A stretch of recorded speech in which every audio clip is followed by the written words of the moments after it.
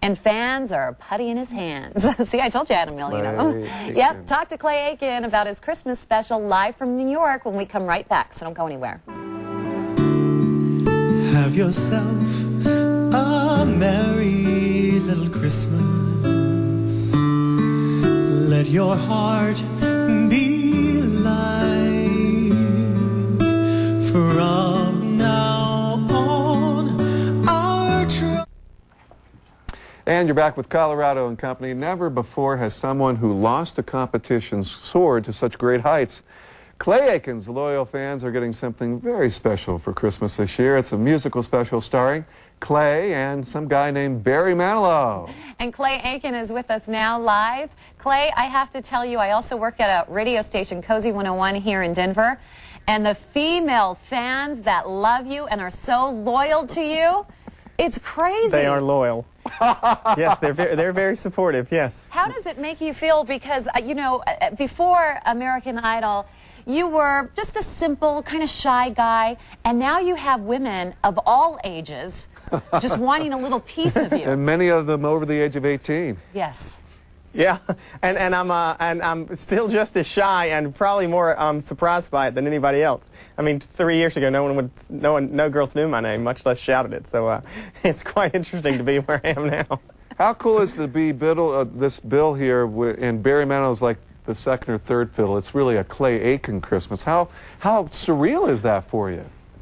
Yeah, that's a little strange. You know, we did a rehearsal with Barry and Yolanda and myself, and it took me about 5 minutes to come to and think, oh, sing, because I was just standing in awe of both of them being in front of me and performing and singing with me. It was really very surreal. I think that's the only word. You used it once, but I think that's the only word I could think to use. It's going to be a fantastic special. Are you going to have, I know before you were on American Idol, you did a lot of work with handicapped children.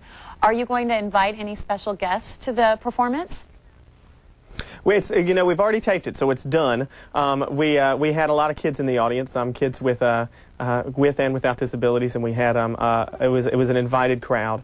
But it's already finished. I'm actually on tour right now, and so I'll actually be in Boston when it's taping. I think we're going to stop. We might end up having to stop the Boston show and just watch the special instead. But I was going to say, are you going to watch it? Well, I'll watch together. Yeah, absolutely.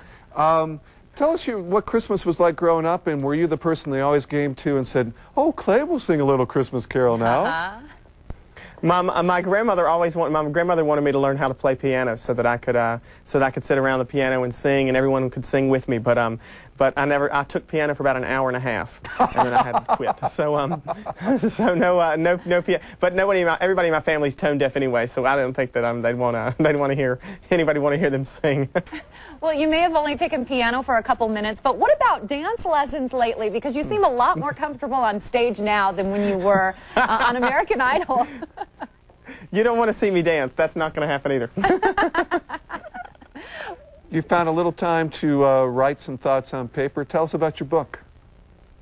It's a reflection on the last 26 now years, and the people who I've met, or people who I knew, grew up with, or whose paths just crossed mine, experiences that I had, and kind of how I believe that those people and experiences shaped who I am today. And I think how God put me on a path that I'm on, and placed me where I am, and each step along the way, what it meant to me and who I've become. So it's a reflection. My mom always said, every experience that you have, every person you meet, you should learn something from. So it's kind of just it was an opportunity for me to sit down and say, what did I learn from this experience, and just share that. What have you learned from us? Well, who am I talking to? Yeah. I knew it. That's so sad. Hey, real quick, I want to touch base with you about the foundation that you created also. The Bubel Aiken Foundation?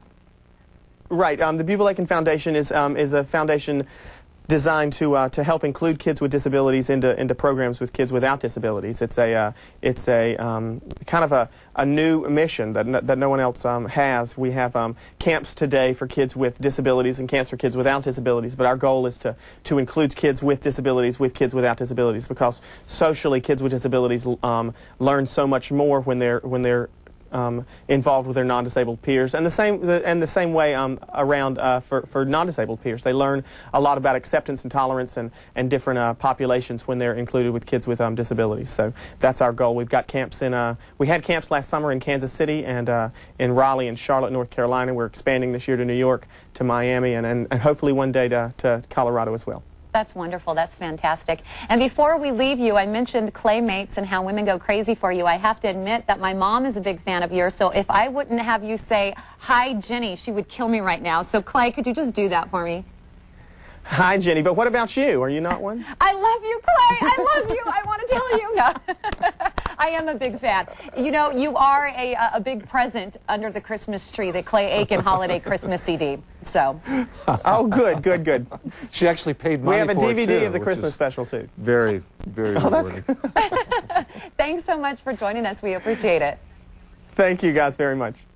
All right, a Clay Aiken Christmas is on Channel 9 on Wednesday from 7 to 8 p.m. It features music from Clay's first Christmas album. He'll be joined by Barry Manilow and two-time Grammy winner Yolanda Adams. Woohoo! Aiken's Christmas album, like we just mentioned, is a must-have for Claymates, but if you don't like to put it up with the crowds at the mall this time of year, well, then why not go elsewhere to buy your gifts? Jill Cordes says to simply start with a trip to the grocery store.